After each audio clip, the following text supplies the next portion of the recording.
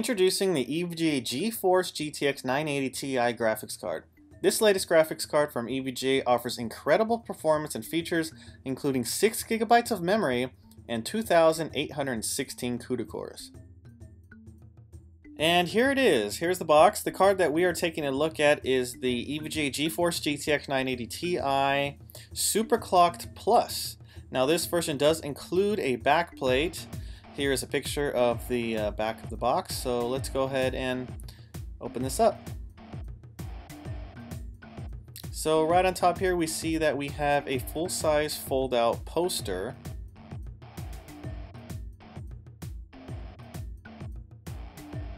We also have here a manual.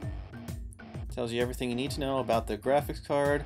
We have an EVGA case badge here. We also have a note here telling you to download the latest drivers from EVGA. And we also have a quick start guide and a couple of stickers.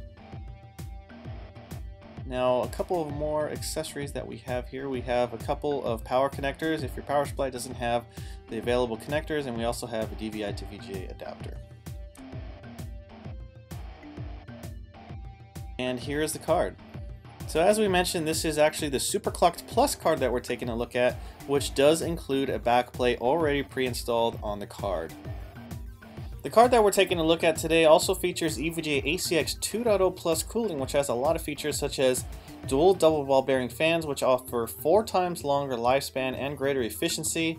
It also has an extremely low power 3-phase 6-slot motor, which has 250% lower fan power than some of the competitor cards out there, which allows for more of that power to be allocated to the GPU. So better overclocking, straight heat pipes, again better efficiency, and of course just overall better cooling. It also has a memory MOSFET cooling plate called MMCP, which helps lower VRM and memory temperatures as well.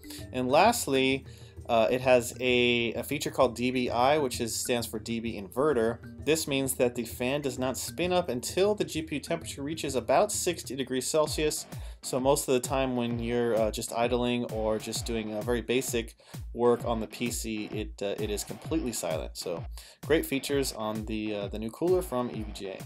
Taking a look at the card again, we have an EVGA logo across the side here, which does illuminate. It also says GTX 980 Ti. We have 3 display ports plus an HDMI, and we also have a DVI if you do need it there. In terms of performance, the EVGA GeForce GTX 980 Ti is an absolute powerhouse and was able to breeze through both Grand Theft Auto 5 and Battlefield 4 at over 80 frames per second with maximum detail settings and 1440p resolution. In addition to the new GeForce GTX 980 Ti, EVGA is also introducing a new version of EVGA Precision X, offering improved OSD controls with color options and full support for Microsoft DirectX 12 OSD support. So there you have it, just a quick look at the EVGA GeForce GTX 980 Ti.